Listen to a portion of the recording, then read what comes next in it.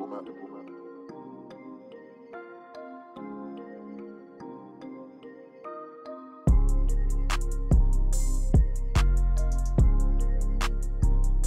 up, everybody? It's your favorite show, Get a Bucket. I'm your host, Trey, as usual. I hope you're all having a wonderful, wonderful day. Alright, so I kind of wanted to just have a nice, light mood. You know what I mean? Like, I don't want to step on no one's toes too badly. But James Harden. Since 2014, you have been one of the top MVP candidates. Like one of the top players in the league. Like dating back to that time, you have ranked 4th in the MVP voting list. So since that time, you at least booked for 4th. That's tough. Like you were deemed the best scorer in the history of the game by some people. An elite playmaker, like a showstopper, box office, like a star. And then you get traded to the 70s, or to the Brooklyn Nets, and then to the 76ers. And, you know, we're expecting, okay, well, that Houston Rockets, James Harden, to be paired with this 76ers, Joel Embiid. That's going to be either a championship or bust. Like, that's what we were salivating over. That's what we were thinking, okay, well, that might happen. You know, we understand what happened in Brooklyn. Like, you showed flashes. You didn't look trash. Like, okay, he's still a quality player. It's just a situation. The mandate with Kyrie, injuries to KD, injuries to yourself. Like, we get it. You're hoping for something else. Like, let's go over the positives, right? Let's go over the positives of James Harden. Because, again, I am not trying to knock James Harden, okay? He is a big playmaking guard, right? About 6'4", 6'5", 220. It's always helpful. Then he's a respectable scorer. Like, he threw up 21 points. And we're saying, oh, he slipped. He threw up 21 points. Come on now. And not to mention, well, he is a better defender than people give him credit for. I'm not saying he's elite. I'm saying he's a better defender. Like, you remember the Houston Olay days? Well, he's not that. That's not him. It's a little bit closer to the earlier OKC days. A little bit closer. So, those are the positives of James Harden. You know, like, good player. From a talent perspective, you would like to have more.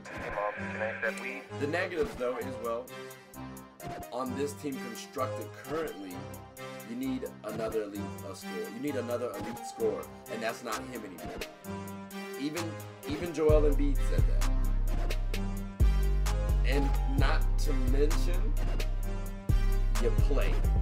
Like, your performance actually proves that. So, okay, you're not the elite scorer that you once were. Well, you're also not as impactful as we want on the defensive end. Again, you're not trash, it's just you're not as impactful. Like, you're not a liability, but you could be a liability. You could be a liability in moments. You're also not as effective off the ball. So if you're not the elite scorer, what, you gotta be the playmaker? Alright, that's cool, but like Tyrese Maxey might need the ball in his hand. Joel Embiid might need the ball in his hand. So you're not as effective off the ball. At least you haven't shown that. It's tough. And the final 2 points for me, these ones really hurt. Like, your playoff woes continue. Notice I had to put the jacket on. I had to cross the jacket. I'm not trying to be calm on this one. Your playoff woes continue, bro. They continue, and you get paid buku worth of money, like 40+ mil. And you took one more shot than you and I did in a win or go home game for the second half. I might understand the first half. Maybe you're trying to do something like CP3, but that's not. This is the second half of a win or go home game. You take one shot. You pay, and you're paid $40 million. That is trash. Like, I'm sorry. Those are two cons right there. Your playoff woes and your contract. If you're making less doing that, fine. Even though I still say that's trash. At least we're not paying you $40 million. At least. Like, maybe there's a silver lining in that. So what I'm expecting to see from James Harden, and again, just a quick little recap. He's not the star that he once was. My definition, I always say this of a star is top 10. And I don't think he's a top 10 player in the league anymore. I don't. Because again, you're not that elite. You're not that elite scorer. You're not good playmaker. I can see no lower than 18 and 10. Like, that's what I expect from James Harden. He gave you 21. So 18 to 22 points, that's what I'm expecting. 10 assists, that's what I'm expecting. Not the 30 balls no more. Like an average, no. I don't know. I also need you to attack the basket. Like, come on, bro. You are a 6'4", 220 guard. Use your size a little bit more and stop trying to go for the foul ball. They're not going for that as much anymore. Like, you're the face of that program. Embrace it and just go. Like, you got Embiid to back you up. And finally, take a pay cut, bro. Don't get the contract extension. I hope they don't give you the contract extension. No disrespect, you're worth a lot of money. Just not worth the contract extension because they need to get you more help. You want to chip, get more help. You want the money and, you know, more scrutiny, then take the money. But you know the scrutiny is going to come. And people are going to say, oh, he's not clutch like we said. Doc Rivers is stupid. Joel Embiid is stupid. Da-da-da-da-da. Like, all these players are going to get money. Take less money, champ. But again, a good player. Again, dating back to 2014,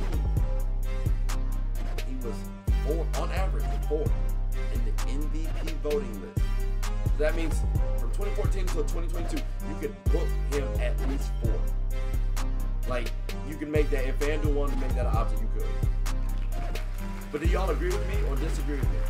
Has Harden officially not, like, is he officially not a star anymore? Like, do you think he should take less money? Like, what do you expect? What are you thinking? I want to know. Please comment, like, subscribe, comment, tell anybody about the show. My name is Trey. I'm the host of Get a Bucket. Hope you have a good one. Take care.